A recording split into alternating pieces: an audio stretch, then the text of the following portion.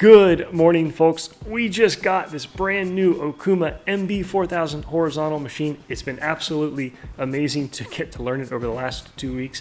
But one of the problems that happened the day it showed up, or rather the day we had started training, was I realized we didn't have a post that worked. So I want to show today the changes that we had to make to help you guys learn whether you've got a brand new machine or you've got an old machine or a retrofit. It's so rewarding to go figure out either how to fix a post or to just make quality of life improvements. Stick around for the end though, folks. We just learned one of the most useful, critical features in Visual Studio Code. We'll cover that at the end. 10 years ago, or even I think to this day with lots of other CAM packages, you don't get posts like you get in Fusion. So even if they're not totally perfect, it's hard to complain. And it's worth noting, if you go to the post library here in Fusion, you can check the Fusion 360 library.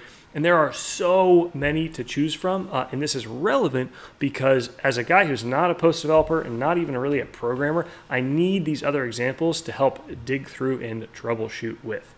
So the first problem that really bit me was when I opened the default Okuma post, rotary table axis, I saw that there are 3 options, X, Y, and Z, and I thought, great, we should be fine.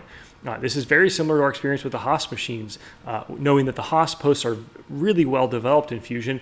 Under the Haas post, we've got the A, B, and C rotary axis. I saw the same thing from the Fusion team on the stock Okuma post, and I kind of thought, okay, good to go. Well, the problem was no matter what I chose, X, Y, or Z, it was always posting out as an A-axis rotation, and we need a B-axis rotation. A good way to remember what can seem like the complicated axes and coordinate system stuff is we all know X, Y, Z for our X, Y, and Z of our 3-axis machine, X, Y, Z, A, B, C. So on a horizontal, the Y-axis is what moves up and down, kind of toward the sky and then back toward the ground. So our rotary rotates around that Y-axis, which makes it an A, B axis rotary. But again, I had no luck choosing Y here for the rotary axis table.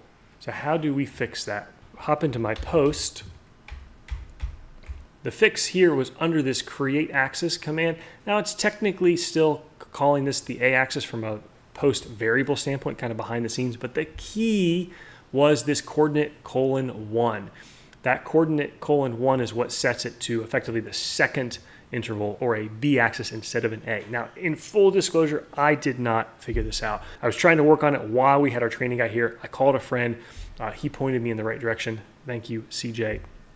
But it's worth noting I could have figured it out, and I want you guys to have that confidence and skill sets. And here's how we could have figured it out. Frankly, pretty simply. We go back in to Fusion and we grab the stock Haas post and we edit it. I'm just going to look for A-axis. And sure enough, this section here, machine model none, and then A, B, C axis. So this all looks good. Has A axis, has B axis, has C axis. Once you start looking through the actual parameters, you'll see coordinate 0, coordinate 1, and coordinate 2. Next change. When we use the default Fusion post, the first line of the posted code is this program name. And Okuma or OSP doesn't seem to like that. Luckily, this is a super easy fix. We open our stock post in Visual Studio Code and we expand our Explorer here and choose the CNC selector. Now, you're not going to have this unless you have this installed. So if you're new to post-processor development, I really recommend watching our video here, editing G-code and post-processors is the easier way. We give you instructions and a walkthrough on how to download Visual Studio Code and most importantly, how to install some of the optional plugins or extensions that let you do what we're about to do. I'll choose milling, 2D, and doesn't really matter what program, just say a face program. That runs a sample facing program using the post processor that we have open. And what is absolutely amazing is I can double click on that line of code and it takes me to the section of the post that created that G code. And sure enough, right here, I see this right line program and we can delete it, or I'm not a big fan of deleting it. I'll show you in our post. I comment everything. You could very much call me a nervous Nelly when it comes to modifying my posts, but also I want to track what I did. So here I commented it out with 2 forward slashes. It turns it green, and then I made a comment. I removed this, I put the date in there. because Okuma doesn't like it and doesn't need it. The other thing that's really helpful about adding these comments is Autodesk is going to continue to develop these post processors, which is a good thing. But unfortunately, these changes cause us to fork off. So I lose the benefit of all those Autodesk updates. So what I'll probably do is at some point decide to take a look at what has happened in the general post world, and there's probably going to be some good changes, some of which may fix what I've already done, and adding my initials as a comment makes it super easy to go through and choose what I want to cherry pick and bring back over. Third edit, when I chose flood and through tool coolant with the stock post, I was getting this error that flood and through tool coolant unsupported. So how do we fix that? Luckily, pretty easy. I searched for the term flood through tool, found it, and I saw all we had to do was add the M code number. So M50 is through tool and M8 is general flood coolant. That line of code gets rid of the post bug and correctly posts the M code when we call both coolants at the same time. I'm also a big fan of having the date at the very top of our post processor. And we already covered how to add date and timestamps to your post. And the other edit is manual G-code. The stock Fusion post for Okuma did not allow manual NC pass-throughs, which we are a big fan of. This lets you add custom snippets of G-code, M-code, anything you want in the middle of your Fusion program. Next change was we're trying to write this program for a chip fan where it's continuously rotating the B-axis as it moves down to blow off our tombstones to get coolant off of them. Now I know we could handwrite this, but I'm actually glad I did this because it discovered another bug, which is that as we're rotating the B-axis, it starts at 0 degrees and it moves all the way up to 360 degrees, and then our Okuma was throwing us an alarm once we hit 361 degrees because it doesn't want 361 degrees, it wants 1 degree. It wants to wrap around once you hit that max of 360. And I'll tell you, this one was super rewarding to figure out. This is the stock post, by the way, not the one that I've corrected. I thought it was going to have something to do with the A-axis area, and sure enough, I saw this one has a range of 0 to 360. The next one, this is the one that I modified in my post, was silent. It didn't have that range of any amount. So the fixed example, this is the same section where I had to change the coordinate from 0 to 1 to get it to work for the B-axis, and I added this line, range 0 to 360, and it worked perfectly. Felt awesome to get that one fixed on our own. The next fix, and this was a huge fix, this could have been catastrophic, is the post wasn't actually updating the B-axis when we moved between work coordinate systems. So this, again, is critical because in this example, we were doing work on this face, and then within the same program, we were going to move to a different B, I think it would be 60 degrees off, and it wasn't actually pushing the B update in the code. So I did the same thing where I looked through some examples and the other stock posts, especially the Haas posts, they're just so well developed. They are a great resource. And I found this section here called Set Work Plane ABC, and this seems to force that update. I also ran this by a friend, shout out to Lawrence, who said the other thing you can add to this is a force any.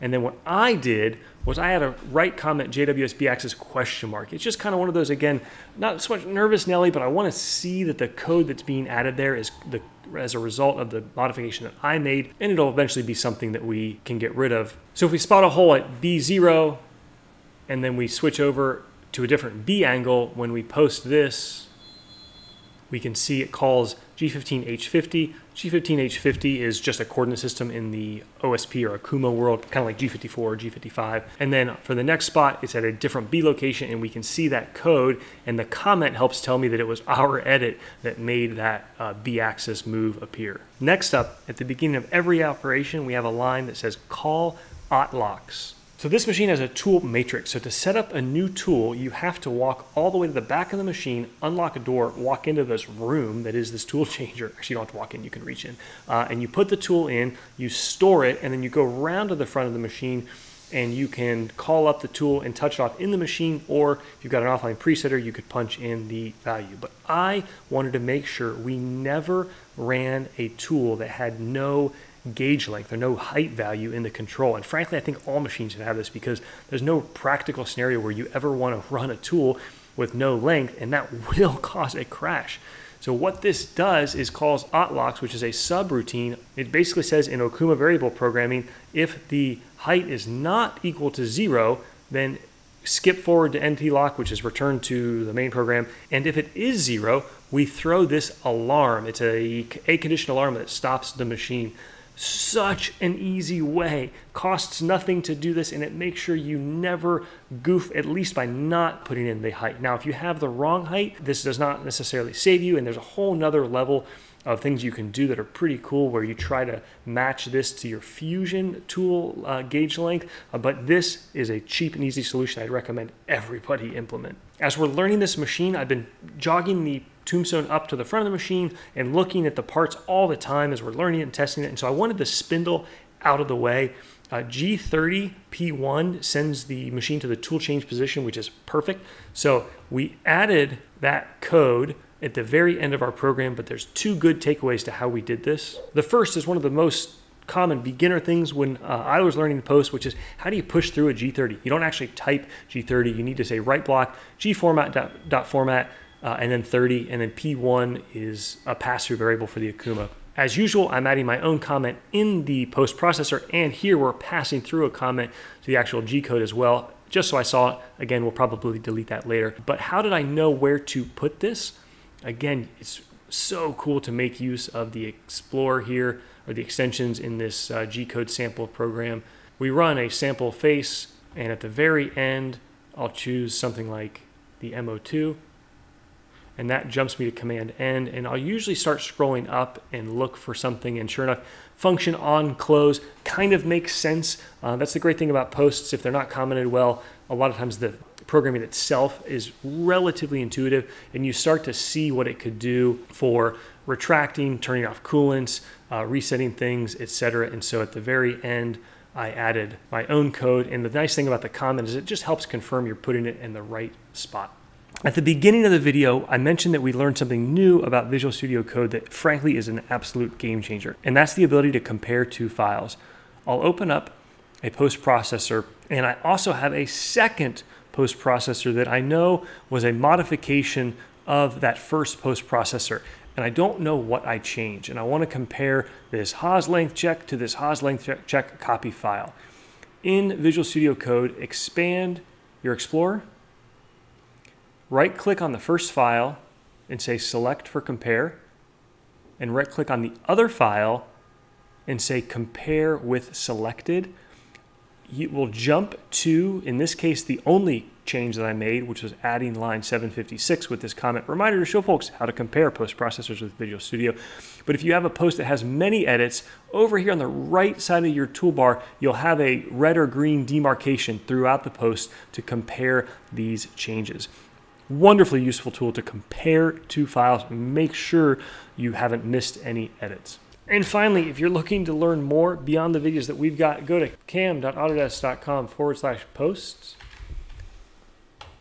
and click on this manual. It is a 200-page PDF manual that walks through more than you could ever want to possibly know on not only how to modify posts, but just overall what is the architecture and tips and tricks behind the methodology of writing and modifying your post. As always, folks, hope you enjoyed. Hope that helps. Check out our post resources and videos over on the NYC CNC website. Otherwise, take care. See you soon.